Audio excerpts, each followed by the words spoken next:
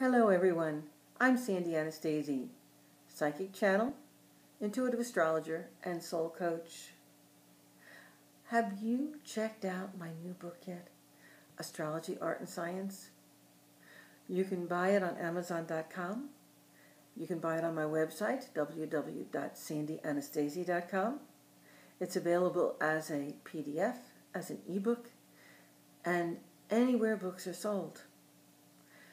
And if you like the book, don't miss my brand new online astrology course. It's beginning September 2nd. It will be an 8-week class at 8 p.m. every Tuesday. There's homework. You're going to learn to do astrology, my friends. I'm a real teacher, folks. We'll be using this book as a text. You'll be learning all about what each sun sign means. You'll be learning its psychological foundations. What are the circumstances that had to be present in each sun sign's childhood in order to create the circumstances that will allow them to work on the soul challenges they've chosen to work on in this lifetime? Folks, this class, this book, will help you to understand yourself and all the people in your world. It will improve your relationships. Take my 8-week class, and you're going to learn how to improve your life and how to improve the lives of so many of the people you care about and how to have better relationships with them. Folks, in my class and in my book, I demystify astrology.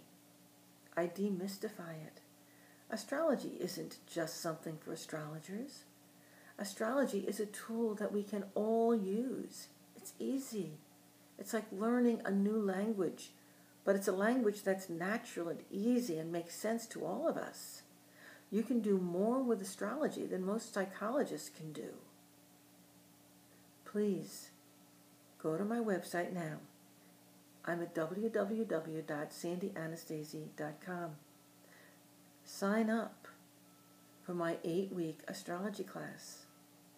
If astrology has ever interested you at any time in your life, if you read my monthly online astrological predictions for the signs, do this for yourself. Take my 8-week class.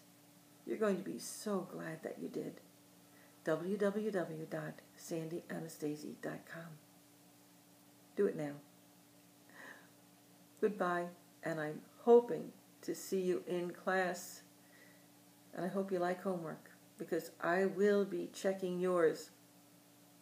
Goodbye.